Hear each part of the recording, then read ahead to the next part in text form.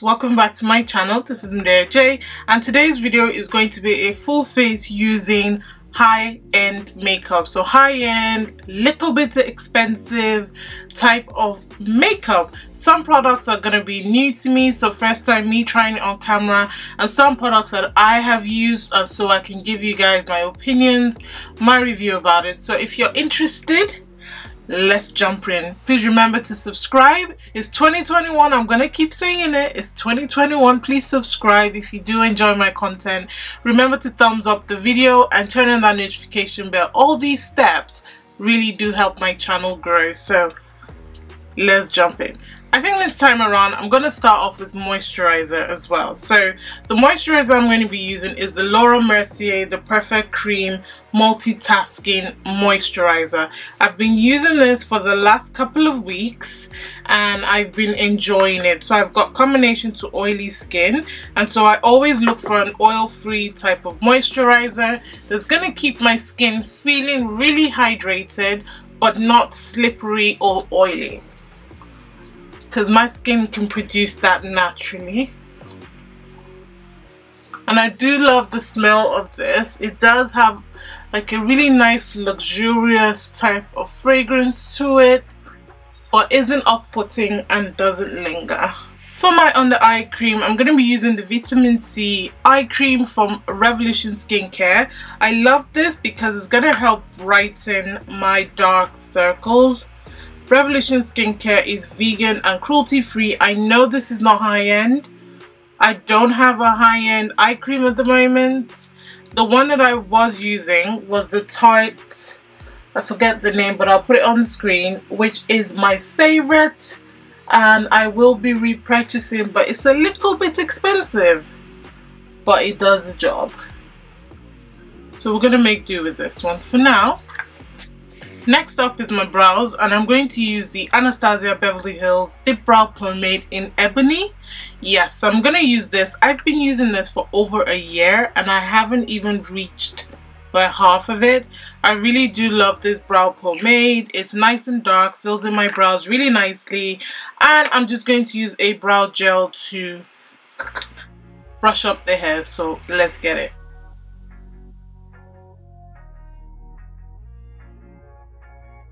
Brows are filled in, they look hella crazy, but I'm gonna go ahead, clean them up, do one eye off camera and come back so we do the second eye together. I'm just gonna say something real quick. Oftentimes us content creators come on here, we do a look and it looks so easy, but trust me, some things we've got to go through.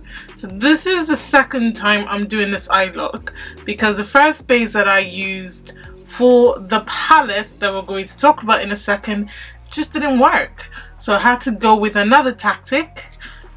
A little bit more about it in a second. So for my base, I'm going to use the Plouise base in, this is the Plouise Basic Brights in OTT Orange. I really love the Plouise bases. I class them as high-end because it's not your concealer. I'm going to be using the base, and it's so vibrant. OMG, so vibrant. Alright, so the palette of choice today is the Natasha Denona Sunset Palette. Now I've seen a few reviews about this palette on YouTube, and I know a lot of people said that the matte shades in this palette are difficult to use, and they are not lying. The matte shades in this palette, questionable. So you're gonna see what I mean. Like, there's gonna be a lot of packing and blending. I'm really sorry about that humming noise, guys. For some reason my computer likes to, yeah, my mic picks up every single sound, and it's my computer rebooting. But anyway, we're going to be using that red shade, and I'm going to be packing the shade on and packing it on and packing it on. And the matte shades in this palette, not the most pigmented, considering the bronze palette from Natasha Denona, considering how pigmented that one is. This one leaves a lot to be desired. So I'm really rubbing my brush in there. You can see how saturated my brush is, and I'm really going in. and I'm actually depositing the color, trying not to blend straight away so I can get the full impact of the color. Now just to blend out the edge of the red shade, I'm going to go into this one, which is a tan shade. You can already see a dip forming in the red shade. I don't understand.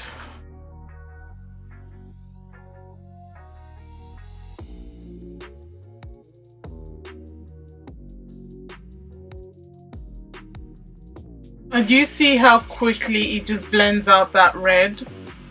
It's like the red is disappeared, but anyway. Next up, I'm gonna go into the yellow shade, and I'm just gonna use that to soften the edge even further.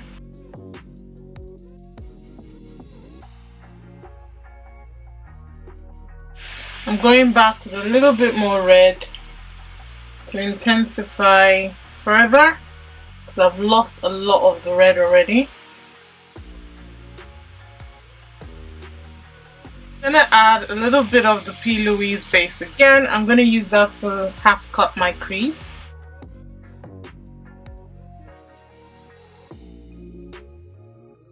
And then I'm going to apply this shimmer shade on top. The shimmer shades in this palette is what saves this palette, to be honest, because the shimmer shades are very, very pigmented, very buttery, and apply so easily, but the matte shades leave a lot to be desired.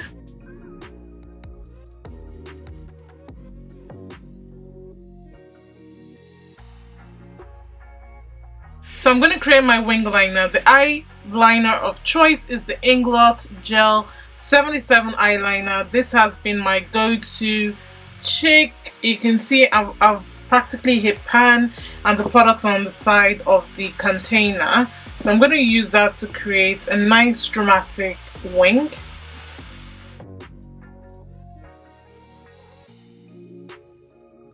For my face primer, I'm going to be using the Tarte Smoothing Primer. This is by far my favorite high-end primer because it fills in my pores, and I don't know why this buzzing. Anyway, because it fills in my pores and it gives me that really nice base for my foundation. So I normally use it on areas that I've got really expressive pores to give me a nice smooth base. To color correct, I saw this hack on my Mama Mitchell's page. Someone used one of the blushes to color correct because this one called Where's the SPF has more of like a reddish orange undertone. There's also Mango Daiquiri, so if you're light skinned you might want to use this to color correct, but I'm gonna go ahead and use this one to color correct in certain areas, just around my mouth. God, it's such a beautiful blush.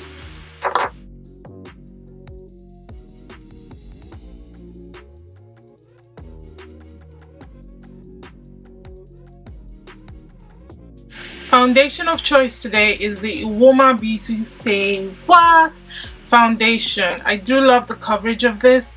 The tone is slightly off for me, so I am gonna mix in the Decipher custom pigment drops to it just to give me more of the undertone that I like. So we're gonna do a little mixy. For the most part, guys, the coverage of this foundation is gorgeous. Yes, that is more of the tone I am looking for. Yes.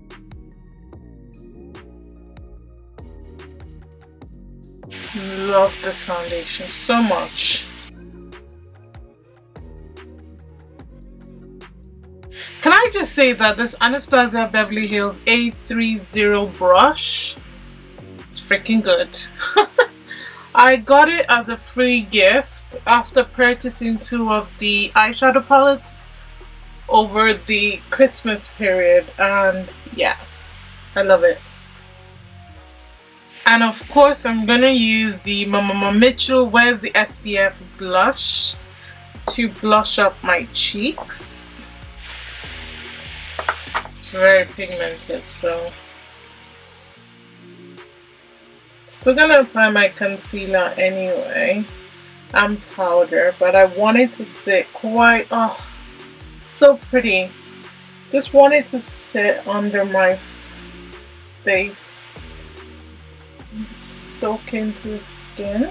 That's the process. I know I look orange. So for my concealer, I'm going to use the Uoma Beauty Stay Woke Concealer in Bronze Venus T3. This is by far one of the most full coverage concealers I've used in a long time, and I absolutely love the finish. It doesn't dry my under eye. I love the shade, and it's just an all-round really nice concealer. That's sit in for a few seconds, and then I'm gonna blend it out. For my under eye concealer, you guessed it, it's the Laura Mercier translucent powder. This is by far a cult favorite for a reason. I prefer to use the translucent because the deep, I believe it's called, is a little too dark for my under eye, but would make such a great face powder. I really love this because it doesn't leave my under eye dry or cakey, and it's really finely milled and feels really nice on the skin. Alright, so to set the rest of my face, I'm going to use the Charlotte Tilbury Charlotte's Genius Magic Powder. This says under eye and face. For the longest time, I used this in the summer period when I'm a little darker, but I haven't been out, so we're going to use it all over the face. I normally just use it underneath my eyes because similar to the Laura Mercier powder, it's finely milled and it's really nice. The only thing that is a little bit off with this powder is that it does have a smell. It does have a fragrance which can be a little bit off-putting, but it doesn't linger. But the effect of the powder is just really pretty. I mean, what do you expect from Charlotte? So I'm just going to use a little bit to set my face. Bronzer of choice today is the Benefit Hoola Toasted Bronzer. I really love this bronzer because it's nice and warm and it blends easily. So happy that they extended the Hoola range. For the longest time, we didn't have like dark skin friendly shades, but now we do. Before applying my blush, I like to settle down my makeup a little bit, especially when I've used my powders.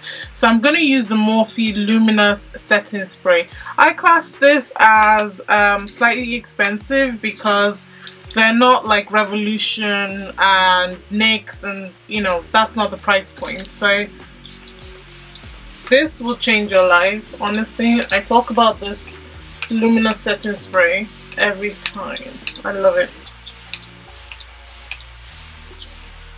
You just see how it settles down my makeup. Like it just eases it in, settles it down. So I'm going to go ahead and use my blush, and I'm going to use the Tati's Pro and Glow and blush, and I'm going to use this color. It's looking pretty pale on camera, but it's more of like a pinky rose gold finish. Because I don't really want to go with an orange blush. I'm just going to end up looking orange. So we're going to go with something a little rose goldy. Just give me a nice flush. Highlighter of choice is the Dior, what's this one? Dior Nude Air Luminizer, and it looks like this. I barely use this, and I've had this for a little while. So I've been doing a lot of shop my stash, guys, and I've been finding some gems. I really love this one because it's not chunky, very smooth, and just blends into the skin. I just wish it was a little golden in color, but that's okay. I'll mix it in with the blush from Tarte to give me more of a sun-kissed glow. But it's so pretty, and it just glistens. So for my under eye, I'm just going to apply this liner. I don't have any high-end liners, so I'm using the Revlon Sophia's Vanille Liner in Force of Steel. I really want to give myself like a smoldering effect underneath the eye. So in usual fashion, I'm popping that in my waterline, also dragging it down my lower lash line. And then I'm going to use this shade from the Natasha Denona Sunset Palette. I'm going to use this shade to blend it out and just give me like a smoky effect.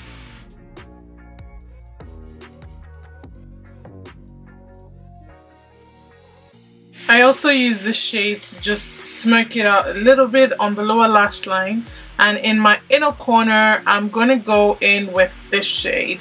I'm going to put that just at the bottom part of my inner corner, just as a little detail. Alright, so mascara of choice today, I'm going to be using these two. They're a duo and they're part of the Pure X Barbie collection. So I've got the fully charged mascara and the fully charged primer. I've been loving these two together. This one helps to prime my lashes and then the mascara helps to volumize them. So I love to use them together. They're actually sold as a duo. Alright, so my lashes are on. I'm going to move over to my lips. I'm going to use the MAC lip pencil in red. We can still class MAC as high-end, can't we? So I'm also going to use the Pat McGrath lipstick in Major Red. This is the first time I'm going to be trying the Pat McGrath formula. The packaging is gold. So luxurious, and even the weight of it, so amazing. And this is the color we're going to be using. It's beautiful red. So just look at the packaging. Look at the packaging. It's just absolutely gorgeous.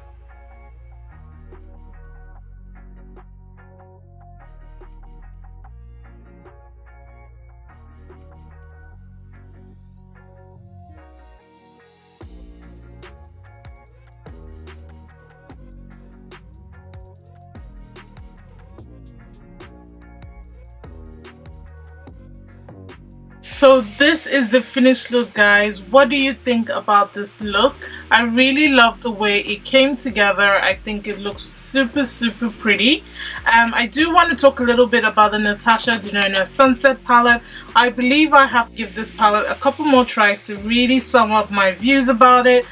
But in this particular video, the red, the yellow and the brown shade here, they just didn't perform as well as I'd expect matte shades from Natasha to perform.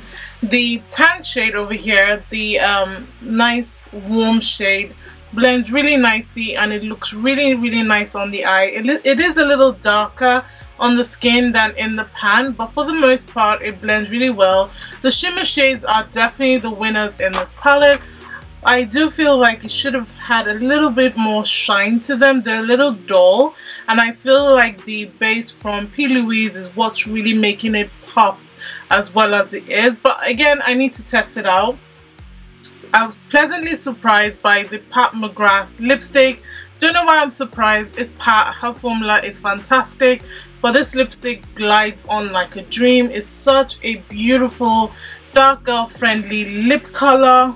Like the red is just intense, nice high shine, isn't sticky, blends beautifully, nice bullets, very luxurious feel and look. I am very impressed by the formula. But yeah, I hope you guys enjoyed this look. I thought it would be fun to play with some of my more expensive products in my collection, especially the Natasha Denona palette. I believe this retails for over £100, maybe 125. I did get it at half price during the Black Friday sale, but I know that this palette is expensive, and I know that some of you have got your eyes on it or already have it and not too impressed by it.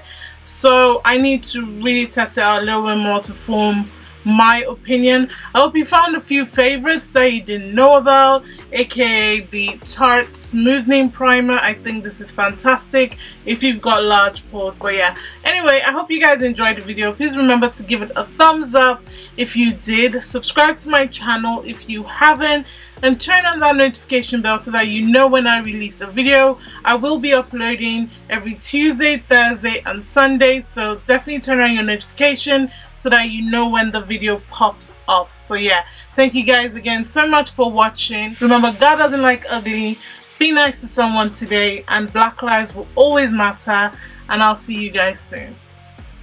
Bye.